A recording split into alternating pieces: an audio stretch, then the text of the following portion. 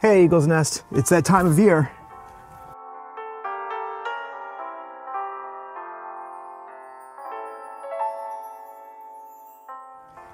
Tis the season to get ready for the season. And to that end, Pastor Jay would like to also share with us at the end today, during his announcements, how we can give back to our community. Stay tuned for that. But in the meantime, Pastor Bob would like to conclude our Isaiah series with the root and what exactly that means according to Isaiah's first scroll. But before that, worship. God bless. Good morning, Eagle's Nest. We are so happy that you're here. Let's just continue to worship.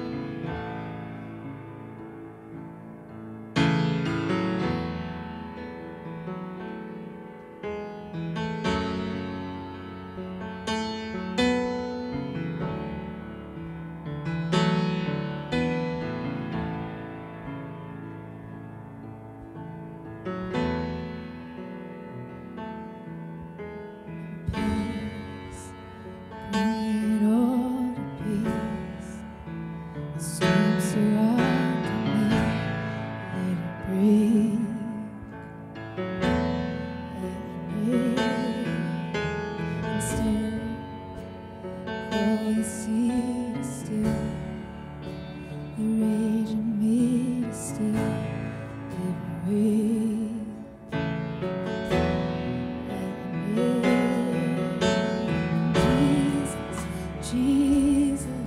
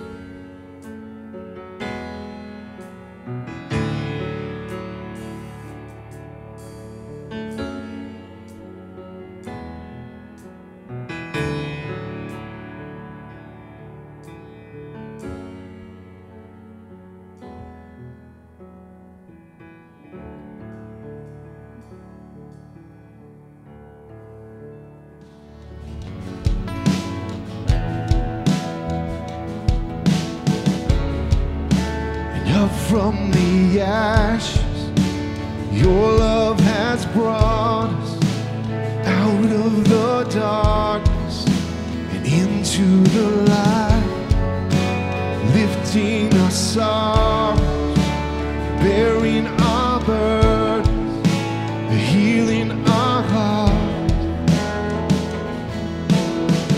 To our God we lift up one voice, to our God we lift up one song, to our God we lift up one voice, singing hallelujah. To our God we lift up one voice, to our God we lift up one song, to our God we lift up one voice, singing hallelujah, singing hallelujah.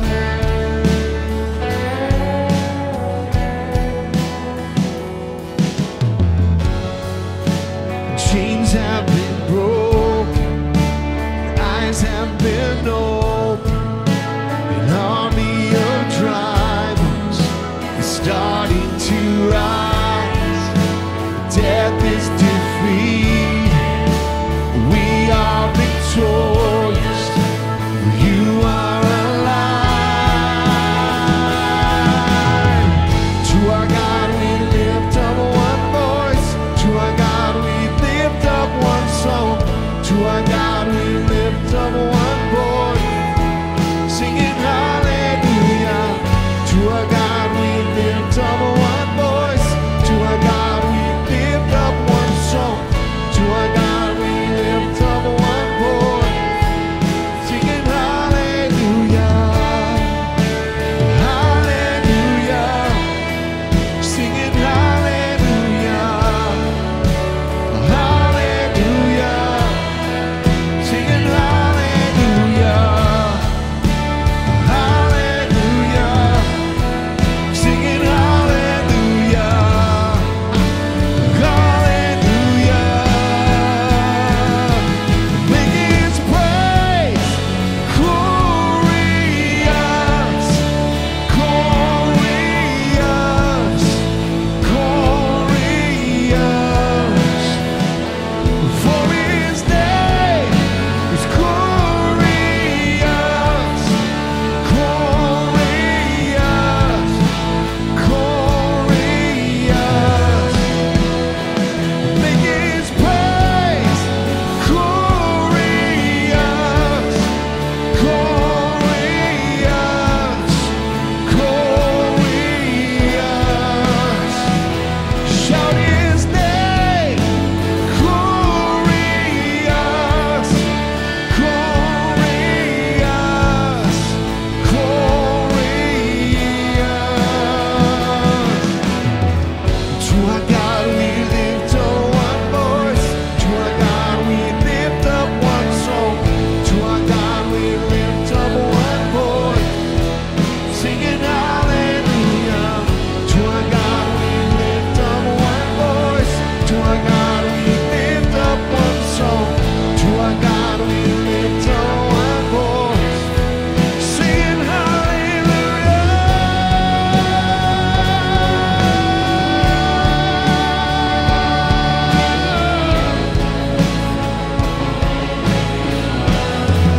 singing hallelujah. We lift up one voice.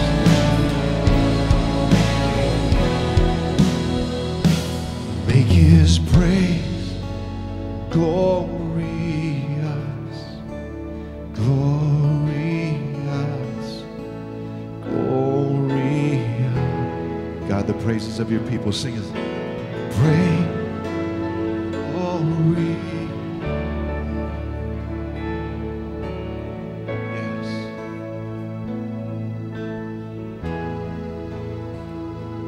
Make His praise glorious,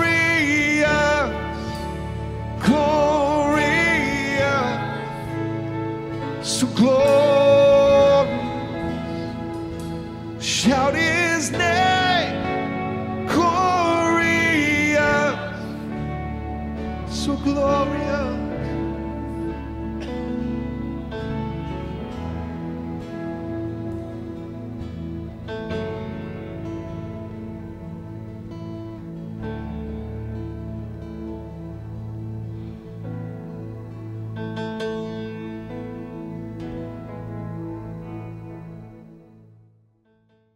in Isaiah chapter 11, verse 1. It says, "There shall come forth a rod from the stem of Jesse, and a branch shall grow out of his roots."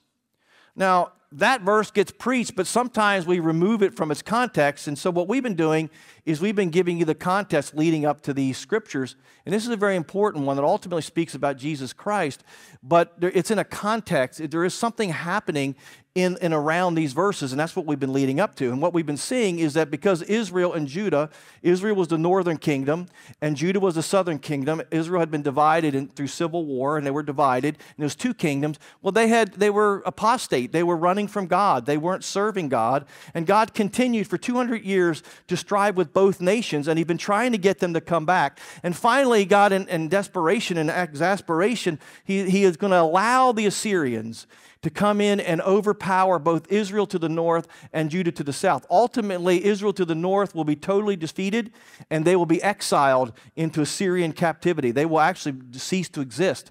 But the tribe of Judah, the kingdom of Judah, which has two tribes, Benjamin and Judah, and of course the rest of the people that escaped from the exile came back to Judah and lived there. That's where the 10 tribes were. The lost 10 tribes is a myth. They're not lost. They're actually right there in the Bible. You can find them. That's a whole other subject. But the idea is that God is going to allow desperate times to come upon his people so that they'll turn back to him. What he's trying to get them to see is to wake up that what they're doing is not working.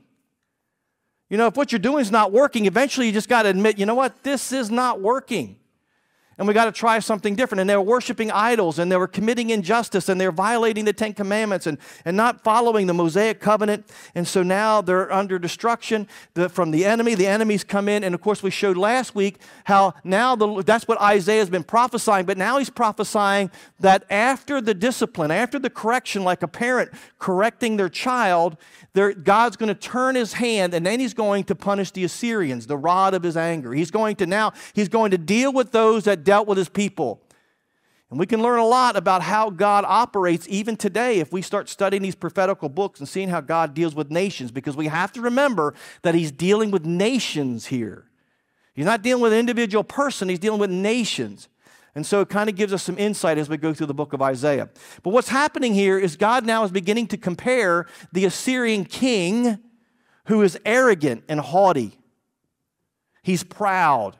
And he said in chapter 10, verses 5 through 9, he says there that the king of Assyria, he's going to give the Israelites into their hand for a season. But the king of Assyria is not going to think that it's God that's allowing him to do this, but he's going to get proud. He's going to think, look what I've done. He's going to be proud and arrogant. And it's kind of like what happens with the Cowboys every time they start winning. You know, they did it the other day, and I told Patty, would they just be quiet? They started talking about how great they were, and how they're going to win the Super Bowl, and how it might be the best defense ever in history of football. And I'm like, come on, guys, this is the jinx for us. Because this is what happens to the Cowboys. They win a couple games, and they get proud and arrogant. I'm a Cowboys fan. I can be critical of the Cowboys, okay? So I go through this every year, okay? Every year, and then my hopes get dashed. But pride is a terrible thing. Unless it's when your kids, you know, if you do a good job, there's a good, healthy pride. You know, there's a humble brag and that kind of thing. But pride and arrogance is not a good thing. And this king of Assyria is looking at his victories, and he's saying to himself, look how good I am. Did any other gods of the nations stop me? No God can stop me. And well, we saw last week that he goes through a list. Isaiah says he's going to go all the way to Jerusalem in a countdown of 10, 9, 8, 7, 6, 5. He's going to get from one city to another city till he gets closer and closer. And he's going to go right to the city of Jerusalem, and he's going to shout to the city of Jerusalem, but he's never going to take it, because at that point is a turning point. God says enough is enough. And he's going to humble the Assyrians.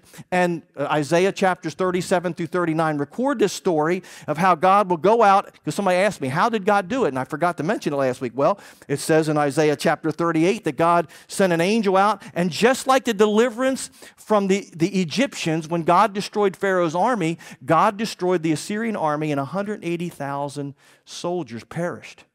And then the king of Assyria went home like a dog with his tail between his legs.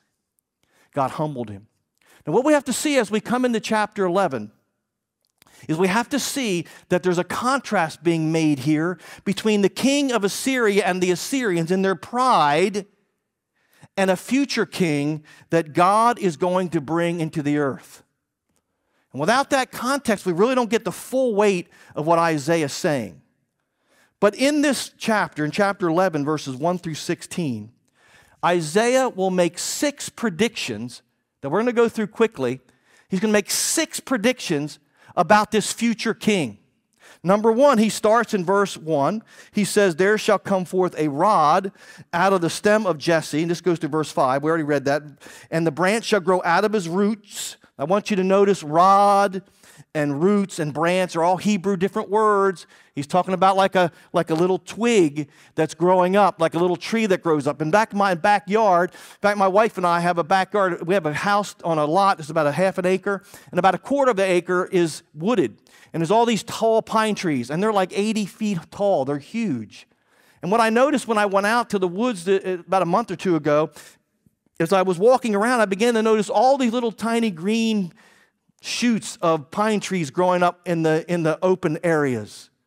That's what he's describing here. And the contrast that's happening is between tall cedars or tall pine trees that are large and looming over everything, and they get all the attention. Now he's talking about a king, a little tiny king that's like little tiny pine tree in the midst. That's the comparison and the contrast that you have to see in your mind as you're reading this chapter. You got the tall pines that can boast. The king of Assyria that's proud and getting all these victories. And then God says, I'm going to bring forth the king. He's going to be a little rod, a little shoot. That word means like a little twig, a little small little branch, a little tree. And he's going to come from the roots. He's going to come from the stem of Jesse. That would be the family line of the king of David. But he's doing is he's predicting a day where things will be good. And so there's a turning point. And he says, this king, the Spirit of the Lord shall rest upon him. The spirit of wisdom and understanding, the spirit of counsel and might, the spirit of knowledge and the fear of the Lord. That's the Holy Spirit. He will delight in the fear of the Lord. And he shall not judge by the sight of his eyes. Boy, that's a wise saying. He's not going to judge by just what he sees. That's why I have a saying I use all the time. There's always a why behind the what. And if you're going to judge something, you got to figure out the why as well as the what. You really don't know what's happening until you know why. And that's what he's saying. He's not going to judge with the sight of his eyes, nor decide by the hearing of his ears. He's not going to be unduly influenced. But with righteousness he shall judge the poor, and decide with equity for the meek of the earth. And he shall strike the earth with the rod of his mouth, and with the breath of his lips he will slay the wicked. Righteousness shall be the belt of his loins, and faithfulness the belt of his waist. Now what he's saying here is that there's a king coming that's going to fulfill the Mosaic covenant. There's a king. See, the Mosaic covenant, the 10 commandments, the Old Testament is much misunderstood today. It was really about righteousness. It was really about justice. How do you treat people correctly? You know, the Jewish people in Jesus' day got it all wrong, and they went legalistic, and many people today get it all wrong, thinking that God is an evil ogre, just wanting to make a bunch of rules and regulations for us to follow, and that's not what it is at all. What God is describing in the Old Testament, and what he's prescribing in the Old Testament, is how we should treat one another correctly. This is the way you treat people that are human beings. This is how we treat other people as human beings, fellow sons and daughters of our Creator. And yet the Israelites, they forsook that covenant. And at the time of the writing of Isaiah and his preaching, they're not following anything. They're killing each other, they're robbing from each other, doing all kinds of evil. And God is coming on the scene and saying, hey, I'm going to correct that. I'm going to stop that by bringing in the Assyrians. But he says a future king's going to come. And this king, and you got to understand, read the book of 1 Kings and 2 Kings and Chronicles. There's like 40-some kings, and there's only a few good ones. You think you got bad government? Read the historical books of the Bible. You'll learn about bad government. These guys were bad. There was a couple, every once in a while, a shining star would come, and they'd be pretty good. But he's saying there's a future king coming, and he's going to be just. He's going to give people justice and righteousness. God's going to be happy, and it's going to make the people happy. He goes on to say in verse 6, the wolf also shall dwell with the lamb. The leopard shall lie down with the young goat. Now, these verses that I'm reading here are often quoted about Jesus and the millennial reign of Christ and discussing Revelation chapter 20. But I don't want us to get lost in this. Before we go into the New Testament, let's figure out what he's saying right now. He says, the calf and the young lion and the fatling together, and a child shall lead them. The cow and the bear shall graze. Now, what he's describing is natural enemies will be at peace. So what he's saying is this king is going to bring in righteousness, and he's also going to bring in peace. Now, when you're a war-torn nation, when there's no justice and you're being oppressed, and you're having your land and your goods seized from you, which is what was happening in the time of Isaiah, when bad things are happening to your family, and you're talking about a king now who's going to establish justice and bring peace, that's good news, isn't it? This is really good news. Wouldn't you really like some peace? Wouldn't it be nice? There's 32 wars happening right now if we had peace in the earth. And he's saying these natural enemies, a leopard will lie down with a young goat. The calf and the young lion and the fatling together. Now I can see a little calf, picture a little calf and a lion. Do they hang out? Do they go down to the pub and have a drink together? No, they don't do that. The lion eats the calf. He's talking about peace. He says, the young ones shall lie down together, and the lion shall eat straw like the ox. He's going to become a vegetarian. The nursing child shall play by the cobra's hole. I went out and got, for my grandkids for Christmas, we got them a cobra. Let them play with it. So it's in the Bible. And the weaned child shall put his hand in the viper's den. I don't know about you, but I don't like snakes. I don't like snakes and spiders.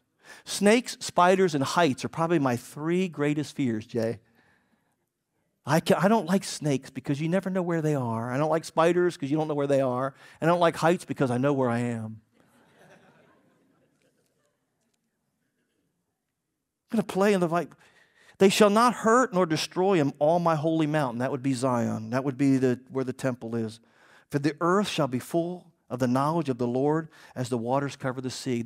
This future king is going to bring justice. He's going to bring peace. Now, what we don't know is whether Isaiah is speaking hyperbolically. That means exaggerating for effect, because that's something that they did. This is poetry. And so when you read the Old Testament, you got to be really careful of crude literalism or wooden literalism where you just take it exactly as it's saying. You got to get the content of what he's saying. He's saying there's going to be peace.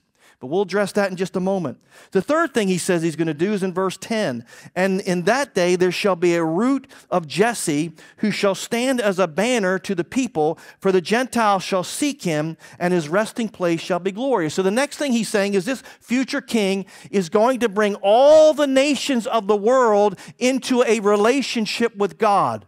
Now, this is a major theme in Isaiah that often got missed in Jesus' time. They look back in the prophets and they didn't see what was obvious. He will talk about these Gentiles. The Gentiles are the non-Jewish nations.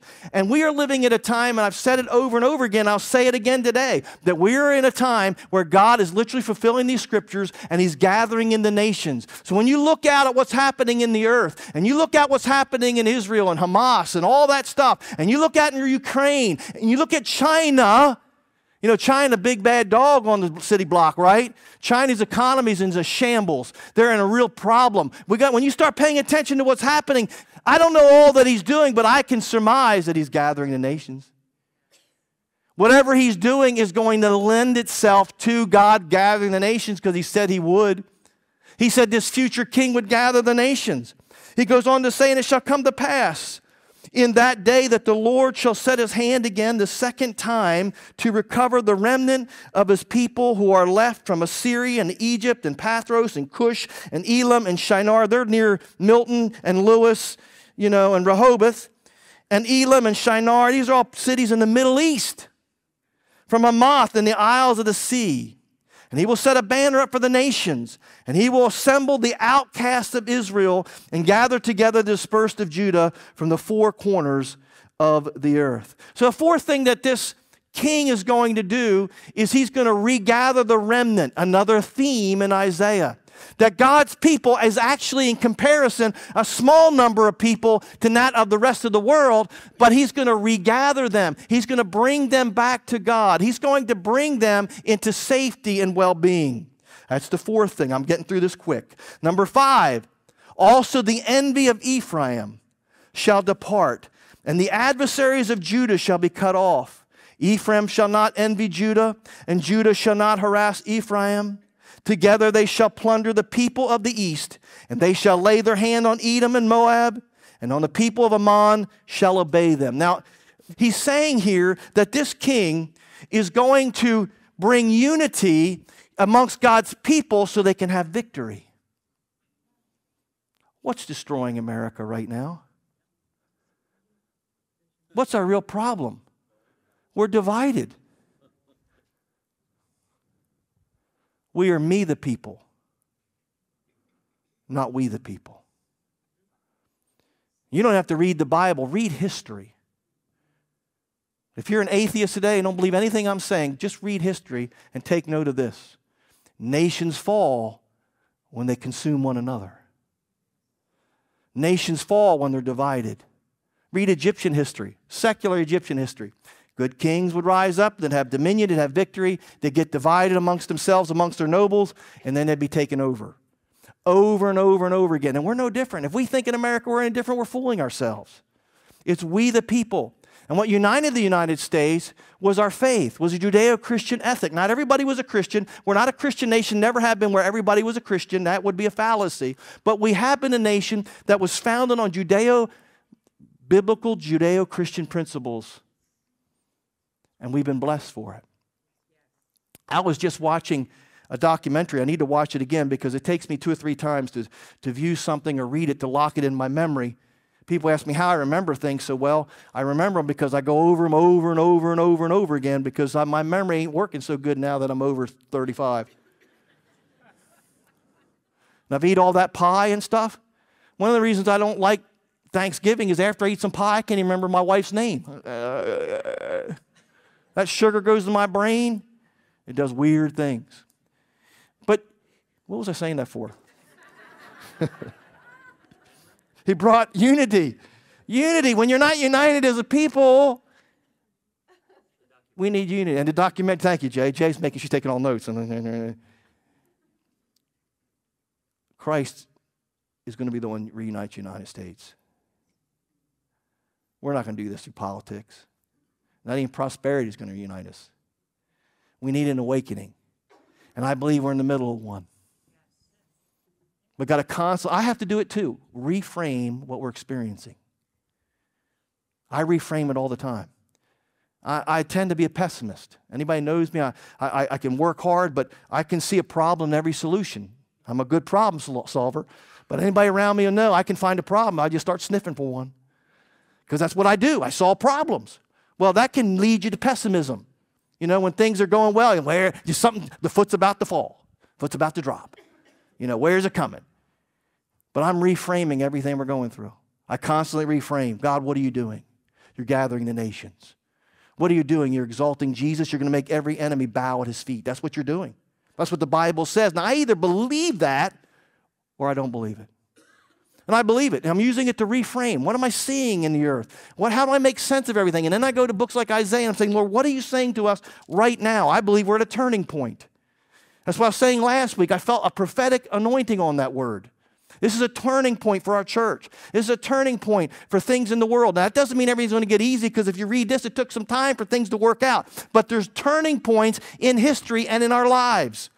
There's a turning point. And I went to a dinner last night with all my family. We're down in Del Mar, and we had a wonderful time. We're eating our second, helping of turkey and mashed potatoes and sweet potatoes and all kinds of goodies and stuff. And I was sitting there, and I'm looking at my family, and I'm realizing things have shifted in my life. There's been a turning point. My life is going a certain direction, and I can see it. And sometimes you just have to recognize that you're in a turning point. And it's not always comfortable when you're in a turning point, but we're in a turning point, and God's telling Israel here they're in a turning point. Just hang on. Don't give up. Don't give in. Don't bow. It's going to be okay because he's working world circumstances for the good of his people. Now, I don't know how he does it. And he has decided not to tell me. I ask him all the time, Lord, why can't you tell me about this? Nothing. But every once in a while, he'll give me a glimpse. I get a glimpse of what he's doing, and it really excites me.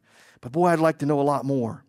But the Bible tells us this king would unite north and south, and this country has been divided for 200 years. And the last thing that he says is in verse 15 through 16. Very important to get this if you're going to understand Isaiah.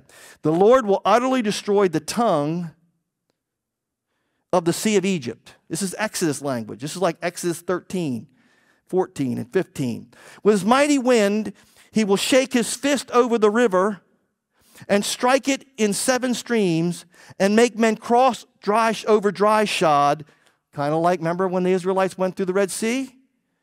There will be a highway for the remnant, there's that remnant again, of his people who will be left from Assyria as it was for Israel in the day that he came up from the land of Egypt. You have to understand typology. We covered this before. Is certain events in the past or even in the present become prophetical type of what God's going to do in the future. Now he's looking back at the Exodus, and Isaiah's prophesying a future event under this future king that's going to be like the Exodus. It's going to be a deliverance from bondage. And everything in this chapter is moving, and in Isaiah is moving, that God is going to deliver his people from the Assyrians. And the immediate situation is the Assyrians. But what he's also doing here is he's giving them a long-term look into the future when the Messiah, the Christ, will come. I'm getting ahead of myself. And he's going to do a deliverance of his people. But let me back up. To see this, you kind of have to read a number of commentaries, which nobody wants to do. But I got like 25 or 30 commentaries on my computer. It makes for great reading about 11 o'clock at night. Okay, get to read a couple scholars. You will sleep like a baby. But when you peruse those commentaries, what you're going to find is that this picture of a future king is too good to be true. You know what they say, it's too good to be true, right? What's it mean? It probably is. And there's no king that matches these 6 definitions. Now, some commentaries will say that he's speaking hyperbolically, exaggerating for effect, and that's possible. You can't throw that out. But I've done numerous studies on this in years past, and I've been studying this right now, and I'm not buying that argument. But it is possible that he's just speaking in hyperbole. But when you look at this, you see that Hezekiah, the one king that was a good king, Hezekiah will come during the time of Isaiah. We're going to read about him later in the book. He was a great king. Hezekiah was a great king. He was a just king. He was a king that sought God. But he wasn't perfect.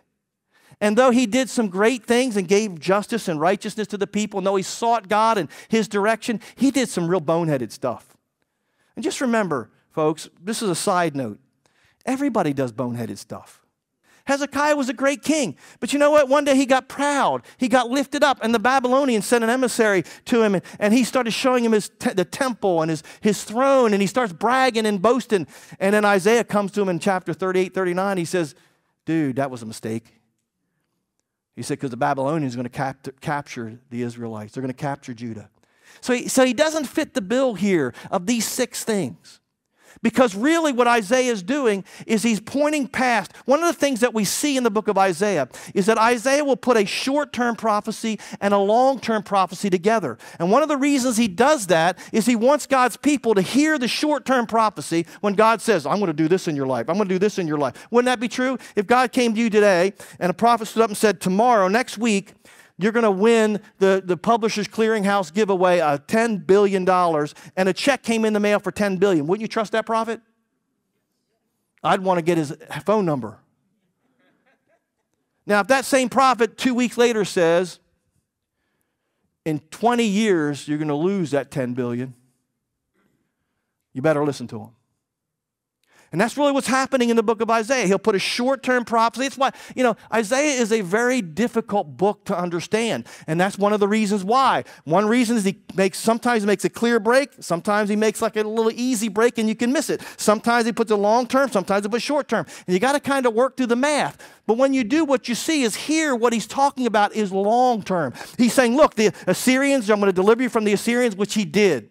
I'm going to destroy the Assyrians, which he did. Within a few years of Isaiah prophesying that, all these things took place. But now he's saying, hey, Israel, you need to understand there's a future king coming. And there's only one human being that's ever fulfilled all 6 of these. And his name is Jesus. What you're going to find in the book of Isaiah, by the time we get done, we're going to come all the way back, but we're going to add these up as we go. I've never done this before, so I'm doing it with you. But there's all these pictures and portraits of what the Messiah, the deliverer, the Savior would look like. In advance, God told his people what to look for. So we've seen so far in chapter 7, verse 13, that he'd be born of a virgin. We've seen in chapter 9, verses 1 through 5, that he would minister in Galilee. We've seen in chapter 9, verses 6 through 8, that he'd be the son of David. He'd be of David's line.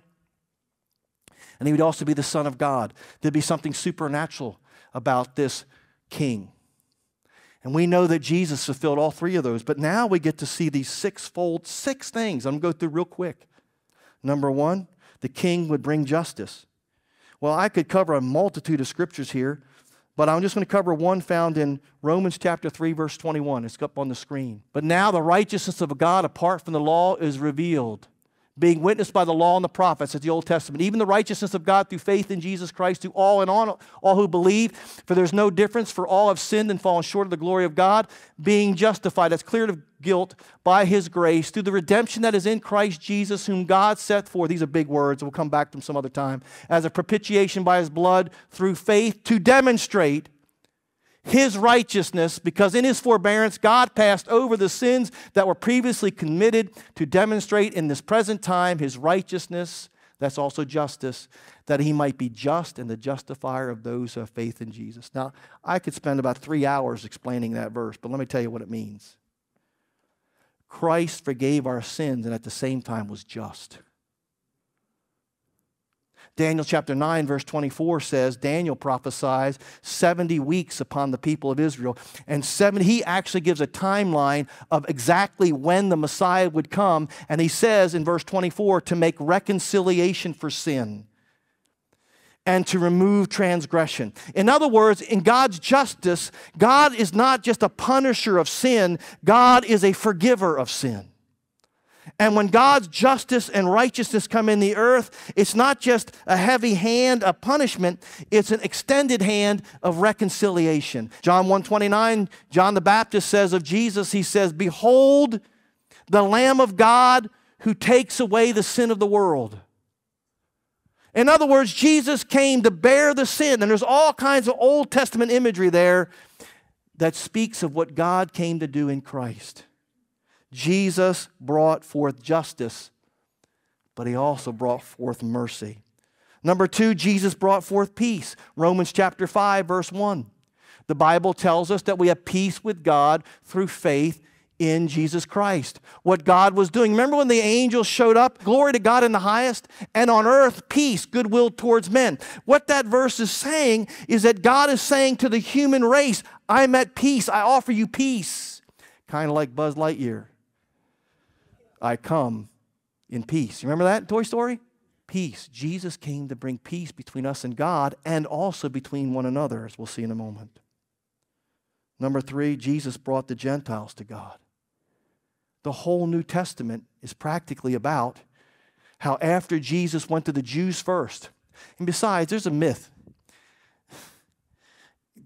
The church didn't replace the Jews, called replacement theology. That's off-center.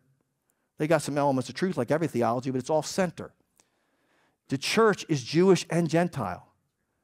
Jesus didn't come to get rid of a people. He came to invite a people. He came to say the Jews had missed their opportunity to advance the gospel in all the world. That's why they were chosen. One of the reasons why Israel is persecuted is because they wear this label, they're chosen. Well, the good news is the Bible says you're chosen too. And whenever you're chosen, you know what it means? People go out and say, I'm chosen. People don't like that. They don't like you to brag chosen, so people get jealous. And that's all talked about in the Bible. People are jealous of Israel. Well, God came on the scene in Jesus Christ, and now he reached out, and a certain amount of them received him as Messiah. But the Bible talks about in Romans how he's going to make the rest of them jealous through Christ and the church. And that's what he's doing in the earth. Right now, he's going to draw them back, but they've not been replaced. He's added. Jesus came, and he reached out to the Gentiles after his resurrection. In Acts chapter 10 and 11, the Apostle Peter, they're preaching the gospel, miracles are happening, the church is growing, and what you'll find is they're only preaching to Jews because they think that Jesus is just a Jewish Messiah. And God has to give Peter a vision to get him to see, he's the leader of the church, that, hey, I want to reach all nations, because he's fulfilling Isaiah. He's fulfilling what God intended when he chose Israel to be a light to the nations. But they botched it. So Jesus came, and he's still fulfilling the very purpose for which God created the world. God is reaching out to the planet saying, I want sons and daughters. You're invited. That's what Jesus did. He fulfilled this scripture. Number 4, Jesus brought and is still bringing the remnant back. In Matthew chapter 10, verse 5, what you'll find is when Jesus talks to his disciples, he says, now don't go to the Gentiles. He says, go to the lost sheep of the house of Israel.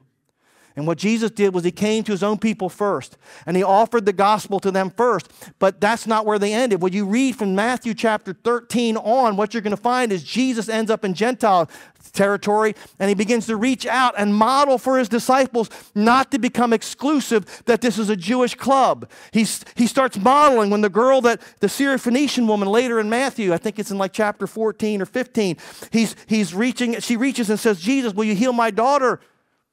She's sick and tormented, and Jesus ignores her. Read that story. People think Jesus is being cruel. No, Jesus is testing her faith, but more than that, he's showing his future apostles that, hey, you need to minister to people like this. He's in Gentile territory.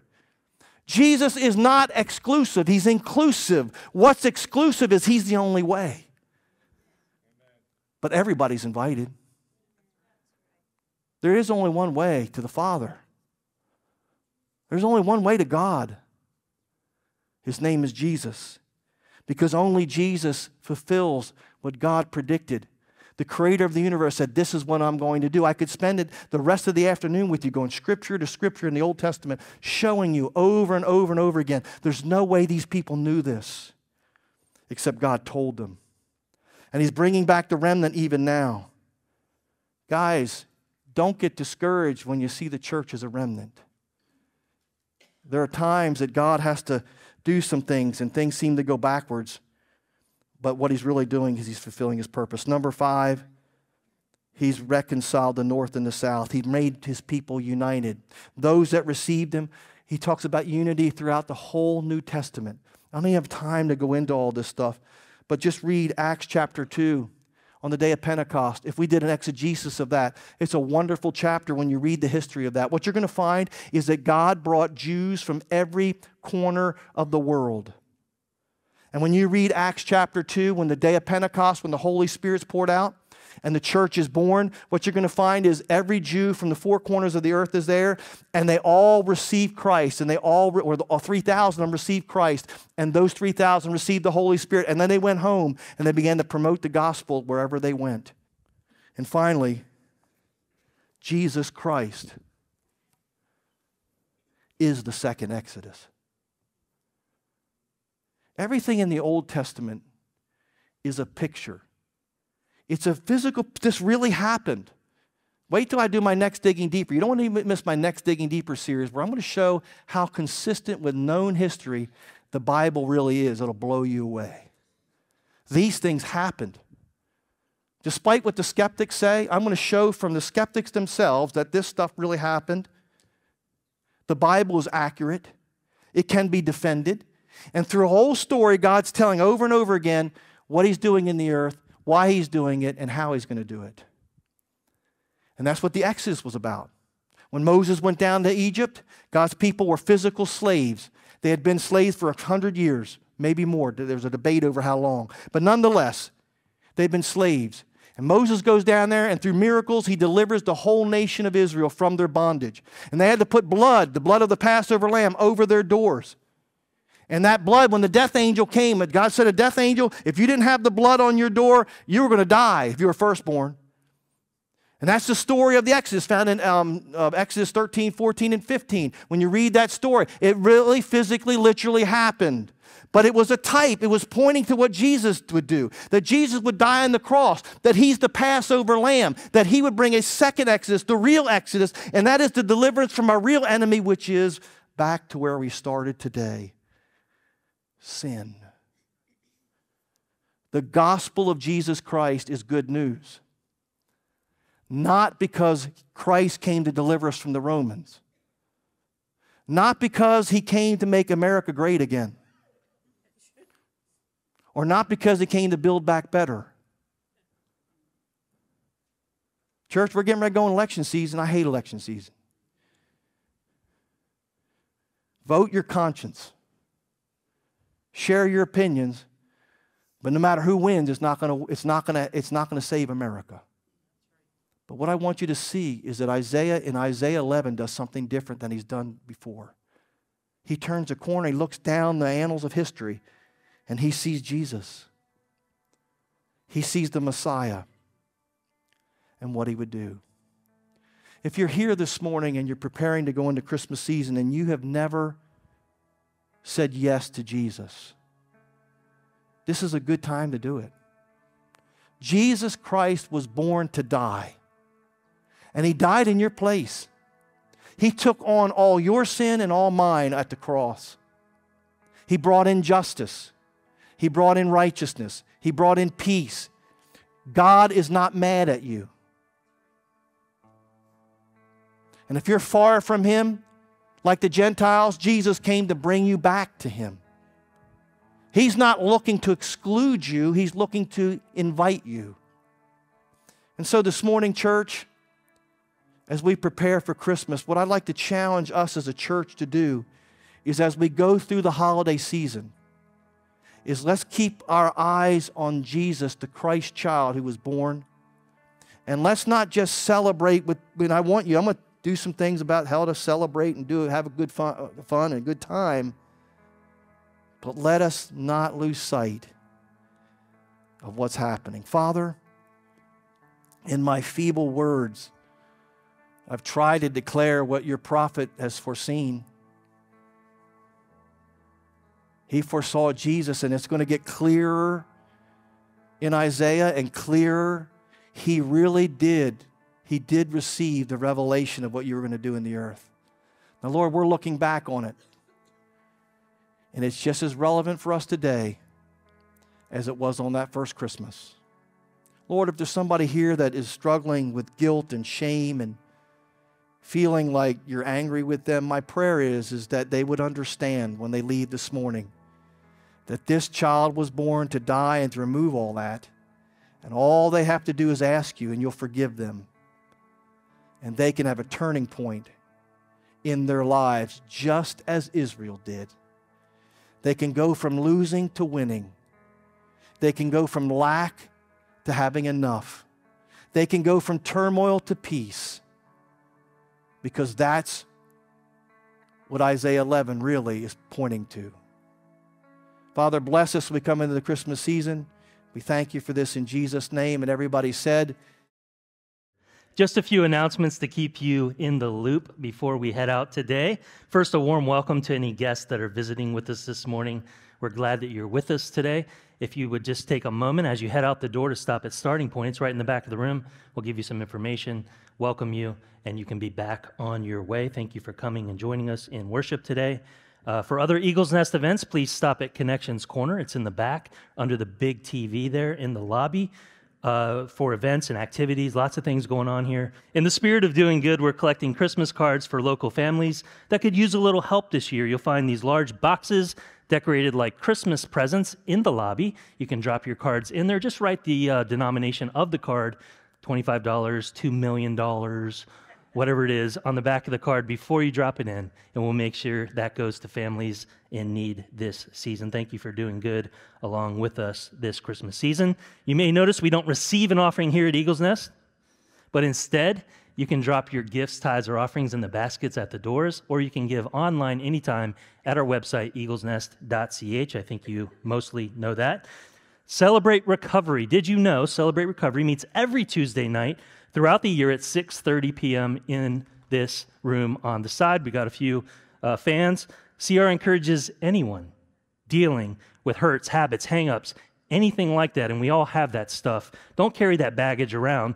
Join CR. You don't have to sign up, just show up. And I want to tell you, this time of year, many of you know this, it can be extra challenging around the holiday seasons. There is a special CR happening on Tuesday, December 19th to help us navigate the holiday landmines. There's no need to sign up, just show up. Once again, Tuesday, December 19th, or any Tuesday throughout the year at 6:30.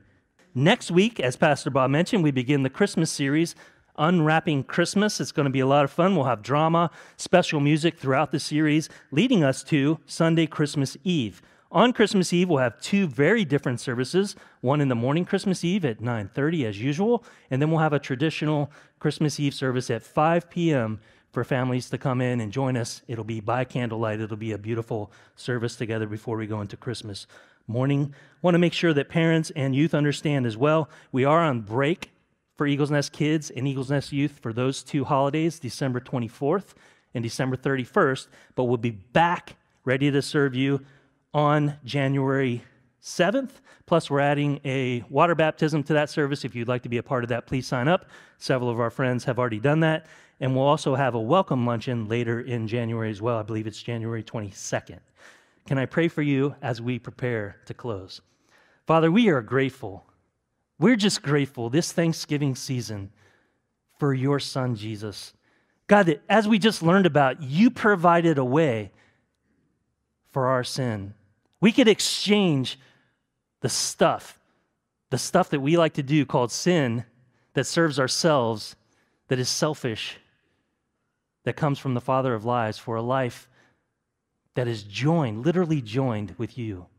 We can receive your Spirit, the Holy Spirit, because of that exchange. God, we are grateful that you loved us so much that you provided a way through Jesus Christ. I pray that anyone in this room that doesn't know that will come forward today after the service to know more about Jesus. It's in your name we pray as we get prepared to go to the Christmas season, leave all that anxiety behind and look to the one who provides peace, joy, and love this Christmas season. In Jesus' name I pray.